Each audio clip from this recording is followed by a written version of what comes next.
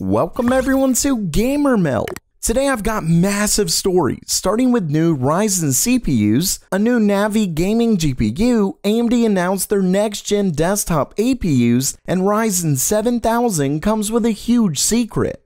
Okay, it's news time, and first up for today, while AMD technically released their Ryzen 9 5900 and Ryzen 7 5800 non-XT models back in January, no system builders actually offered the CPUs. Remember that the non-X models are OEM only parts, so they aren't available to the DIY market. Either way, the parts have been made available with the Alienware Aurora Ryzen Edition R10 gaming desktop, and as you can see, you're able to buy them right now. Really though, the interesting part here is pricing.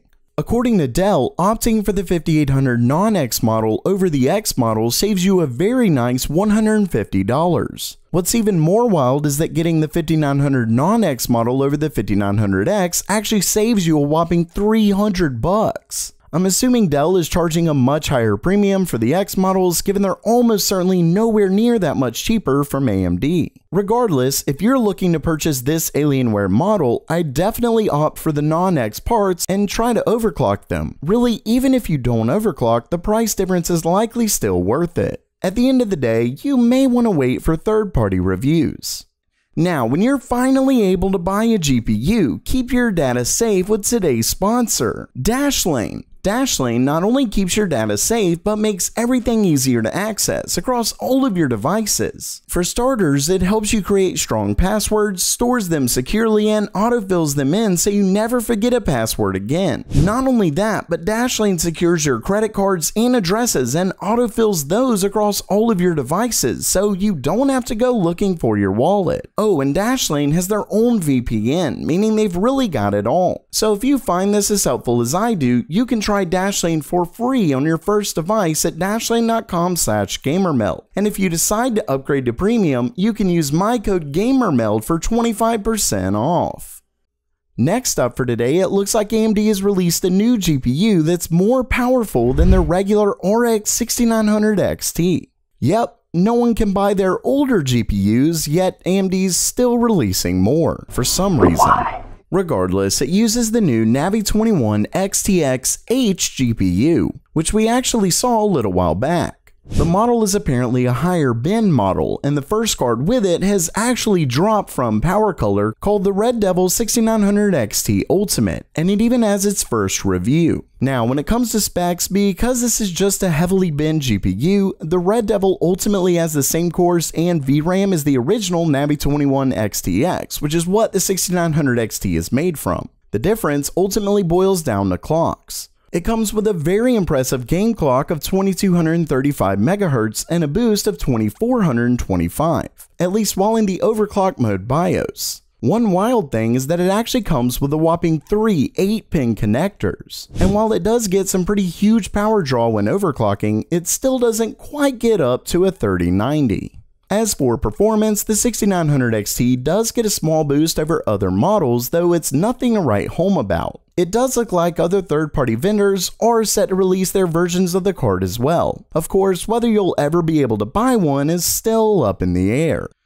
And the releases don't stop with today's next story. That's right, AMD officially announced their next-gen desktop Ryzen 5000G APUs, so let's go over them. Starting things off, AMD announced 3 new processors: the Ryzen 3 5300G, Ryzen 5 5600G, and Ryzen 7 5700G. The Ryzen 3 part is a 4-core 8-thread CPU with a base clock of 4 GHz and a boost of 4.2.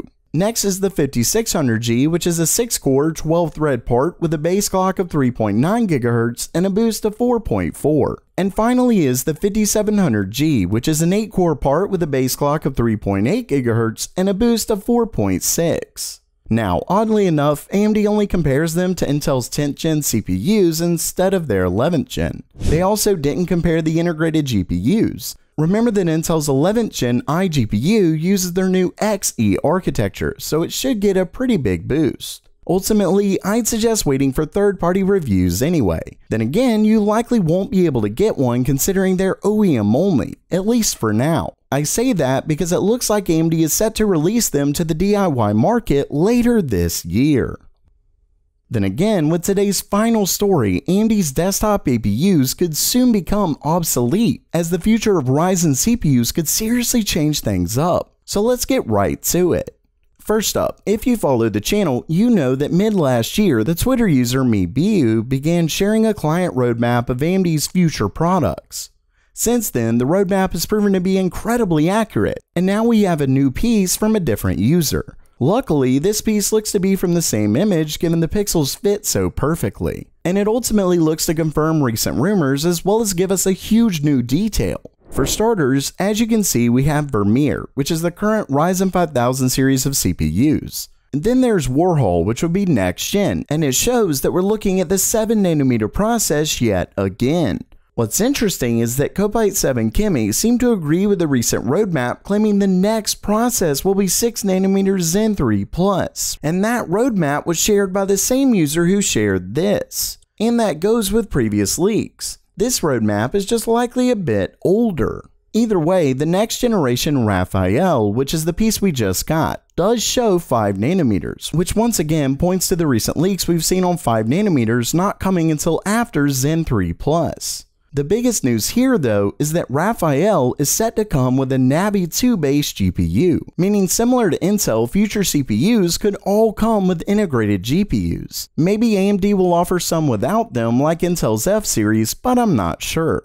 Regardless, like video cards suggest, this could be why AMD hasn't made their 4000G or 5000G APUs available to the DIY market. Though like I said, the 5000G parts are expected to come later. Still, they're likely planning to phase them out for desktop because all of their CPUs will effectively be their APUs.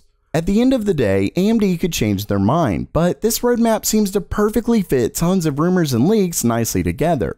Time, as always, will tell. So while that does it for today, are you excited for AMD's Ryzen 7000 CPUs, or are you still in the market for a new GPU? Let me know down in the comments below. And if you like talking PC hardware, make sure to subscribe to the GamerMeld Discord server. And as always, have a great day!